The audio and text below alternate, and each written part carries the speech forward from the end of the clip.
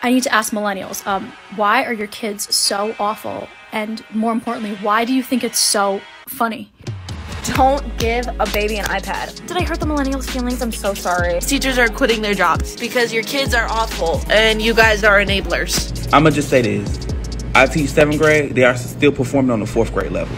Having to teach and work with you guys as children has been the most traumatic experience of my life. What world do we live in? Your 5-year-old daughters are asking to listen to Pound Town. My most controversial take is that I think that millennials are worse parents than boomers. You can't even go to a damn library without hearing the muffled sound of cocoa melon blasting through sticky residue. Bless your heart.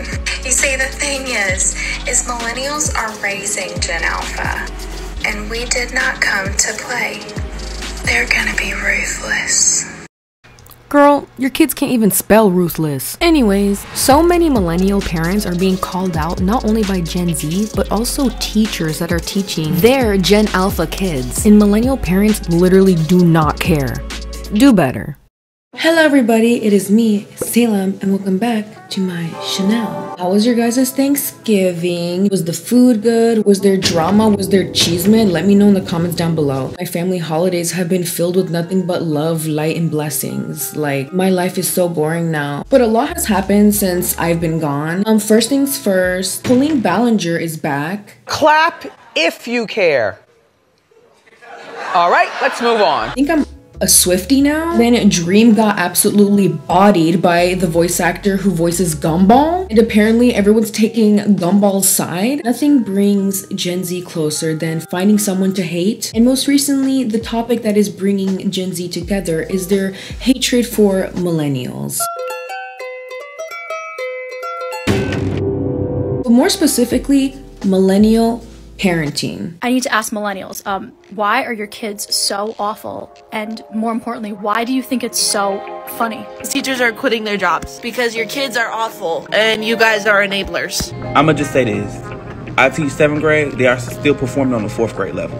Having to teach and work with you guys as children has been the most traumatic experience of my life. What world do we live in? Your 5-year-old daughters are asking to listen to Pound Town. Bless your heart. You see, the thing is millennials are raising Gen Alpha. And we did not come to play. They're gonna be ruthless.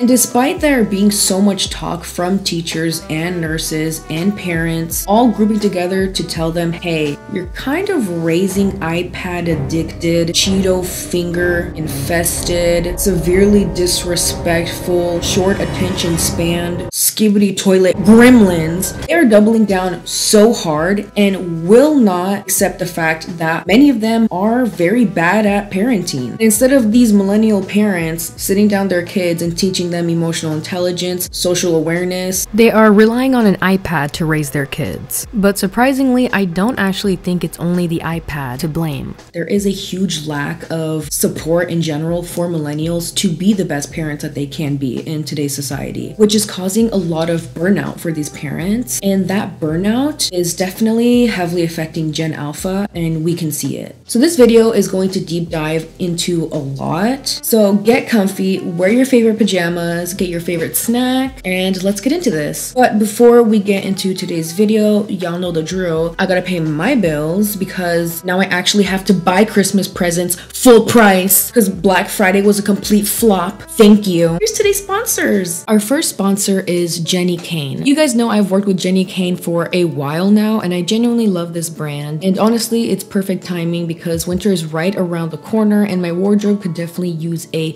refresher, or more so a warm-esher, because it's gonna be really cold. Our listeners get 25% off their first order. Use our exclusive link at jennykane.com/sound to get 25% off. Jenny Kane is known for their super luxurious yet lightweight sweaters, which really helps me, someone who wants to be warm during the winter but also doesn't want to be like burning hot to the point where I get uncomfortable. And they come in such good quality that you know it will last. And it's very simple, focusing on comfort, quality, and timeless design, so you can create a wardrobe that never goes out of style and is still comfortable. So gift yourself and your loved ones the best gift of all, Jenny Kane. Our listeners get 25% off your first order when you use exclusive link jennykane.com/Salem. 25% off your first order, JENNIKAYNE.com/Salem. Let getting dressed be one less thing to worry about. All right, first ad read done. Let's go on to our second and last sponsor. Shout out to our second sponsor, which is Factor. We are in the holiday season, which means that you are probably extremely busy. And because you're extremely busy, it's probably causing making food be a little bit harder. But with Factor, America's #1 ready-to-eat meal delivery service, can help you eat well for breakfast, lunch, and dinner with chef-prepared, dietitian-approved, ready-to-eat meals delivered straight to your door, which can help you save time and stay on track with your healthy lifestyle. You can treat yourself to high-quality, delicious meals over the holidays, choosing from 35 and more chef-crafted meals every week that support a healthy lifestyle and meet your meal preferences. You can do calorie smart, vegan, veggie, protein plus, and more wholesome options. And for a lot of you guys who don't know, I have been trying to really focus on my health. The Factor is something that's really cool to look into if you want that boost in your health journey. Head to factormeals.com/SalemTovar50 and use code SalemTovar50 to get 50% off. That's code SalemTovar50 at factormeals.com/SalemTovar50 to get 50% off. Anyways, let's get into today's video. Part 1. Millennials have a major parenting problem, and they don't want to admit it. But in order to first understand why millennials are parenting the way they parent, we first have to do a deep dive on how their parents raised them, and how both parenting styles don't work. Millennials were born between 1981 to 1996, and they came of age around the 2000s. Millennials then gave us classics such as every problematic YouTuber ever, BuzzFeed, being obsessed with the show Friends, angsty teen Tumblr edits, emo Disney princess edits, but they also gave us amazing things like Jersey Shore, and my favorite, Rhett and Link, and let's not forget Dan and Phil. But that was the early days of their existence. Now, as a Gen Zer who is probably around my age, you guys know them to be more so being cringe, obsessed with decorating their homes in the most boring decor you could ever see, family vlogging, liking Hamilton, and having iPad kids. At first, it was a lot of Gen Zers calling out millennials for their bad parenting, and a lot of millennials were using the just wait till you have kids defense mechanism on a lot of people. So then actual people who work with their kids started to come out and talk about how horrible it is to work with their kids. A lot of these kids don't respect authority whatsoever. They can't read. These kids lack an insane amount of emotional regulation to the point where everything is a tantrum and a screaming match with them. And this is something that we hear every single generation, right? The younger generation is just so disrespectful. Those are common themes that we see every time there's a new generation of kids coming up. Unlike in other generations, it only being the older generations talking down to the youngest generation, it's now the youngest and oldest banding together to really try to sediment the concern of parenting going on in these millennial homes to these millennial parents. In order for us to really examine why millennials are parenting the way that they are parenting, we first need to examine their parents. Boomers and Gen Xers are famously known to have the type of parenting style of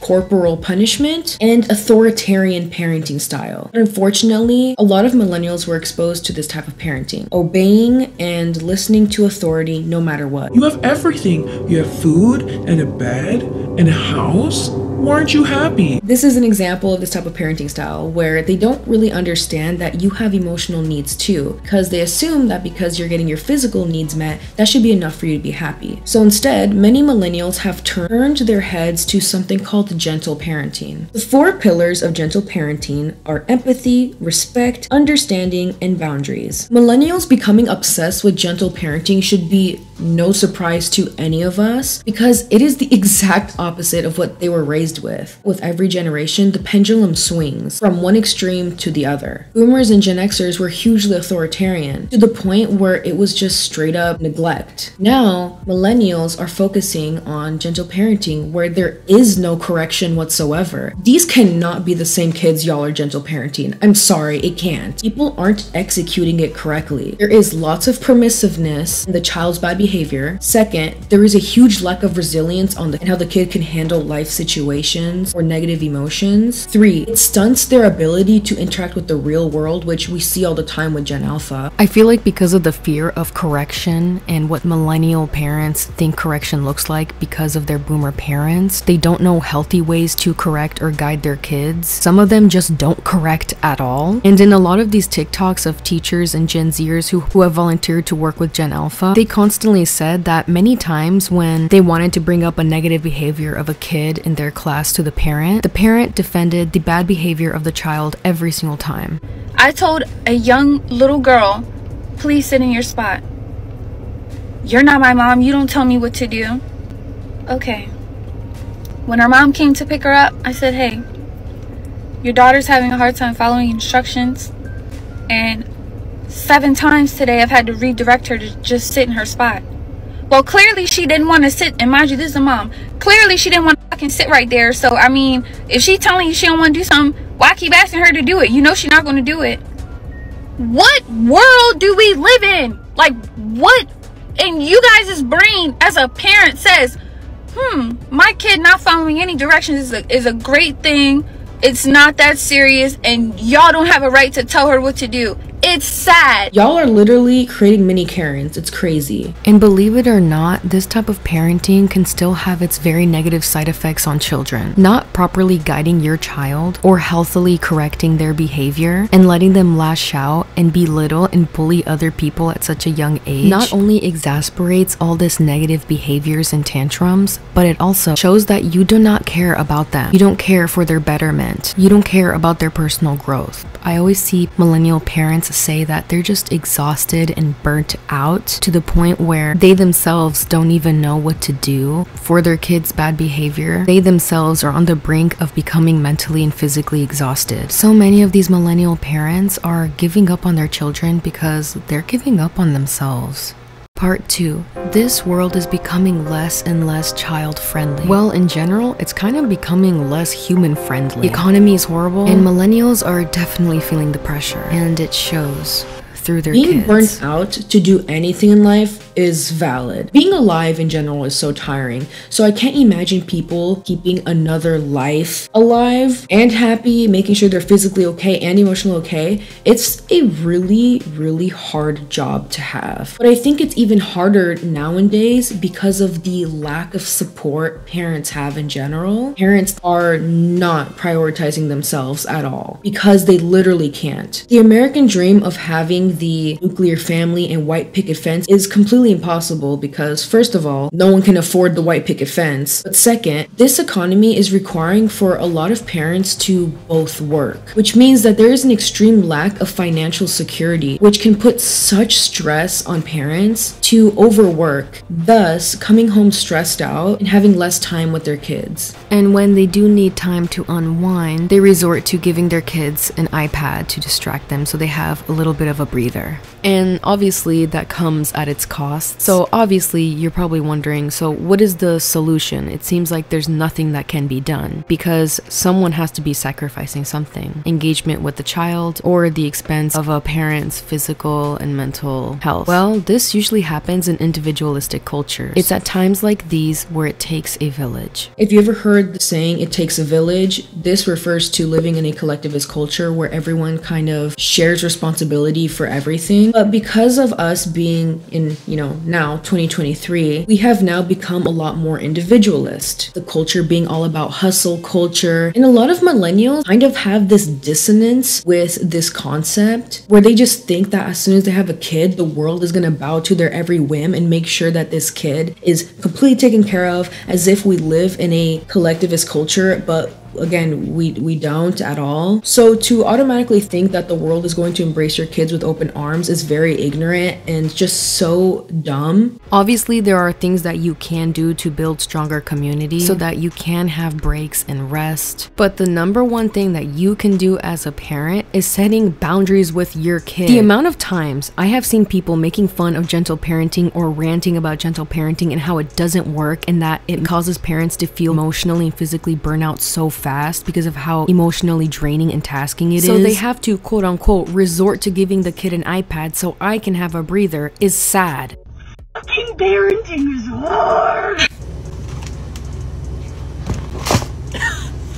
Hello. Because gentle parenting is all about giving the absolute most that you have into empathizing and meeting every single emotional need of your child, you are not getting any of your emotional needs met, which is making you resort to the crappiest, laziest parenting because you are in survival mode and don't even know it. I've been gentle parenting for the last couple of years, and today was one of the hardest days. I was trembling, holding back my tears, sweating out of frustration, anger.